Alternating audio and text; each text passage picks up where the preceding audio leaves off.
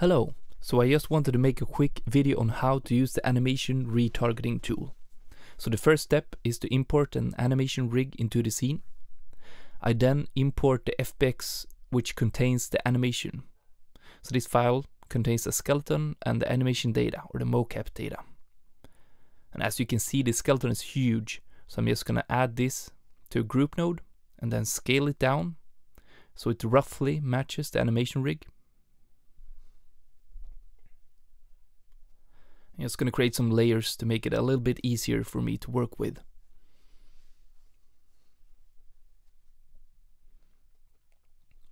Okay.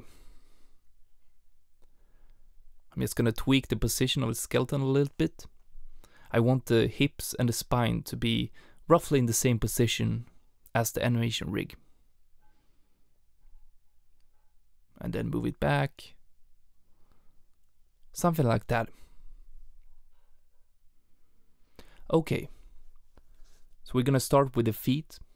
So I'm gonna select the foot joint and then the foot controller and then create an IK connection. One thing I should mention is that the IK connection node currently only works when you're retargeting from a skeleton to an animation rig. It currently doesn't work when you're trying to retarget from a rig to another rig. So I'm gonna select the rotation node here and tweak it a little bit so the foot of the rig matches the skeleton.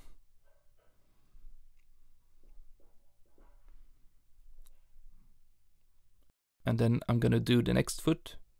So I select the joint and the controller and create IK connection.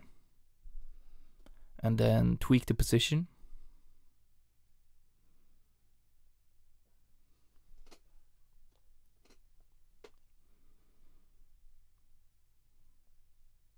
Okay, and then we're going to do the pole vector. So pole vectors, we only need the rotation. So I select the joint, the controller, uncheck the rotation, and I still align to position because I want the node to snap to the joint. The same here, and as you can see, the node is snapping to the joint, and I just drag it out to prevent any weird bends when we're playing the animation. And then the hands, we do the same here, translation, rotation, align to position, to snap it into position, and then we tweak the nodes.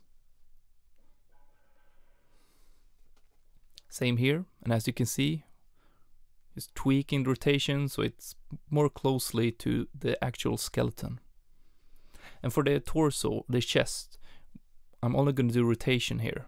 So I'm going to uncheck the translation, and I don't want to align to position, so I'm going to uncheck that and create a regular connection. And same for the head or the neck. Create a connection. And then we're going to do the same for the clavicles.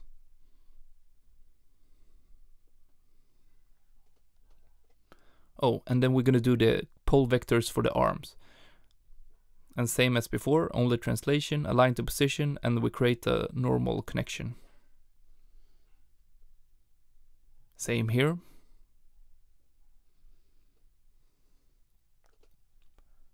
And now we only have the hips left. So I need to select the hip joint.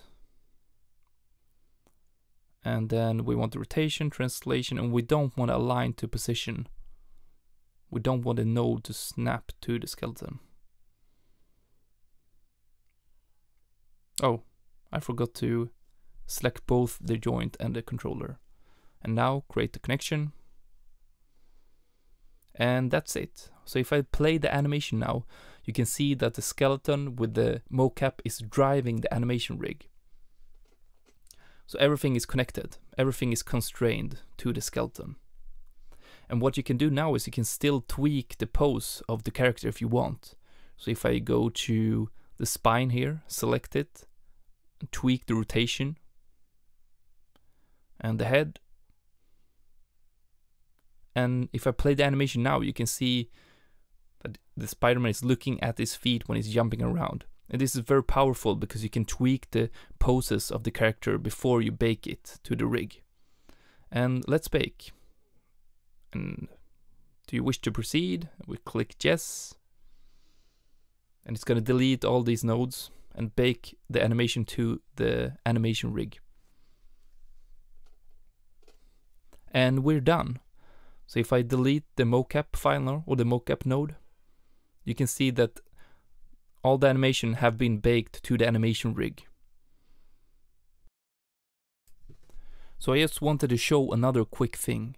So when you have all the connections here, you've created connection nodes between the skeleton and the animation rig. You can save this scene, and you will save all the connections.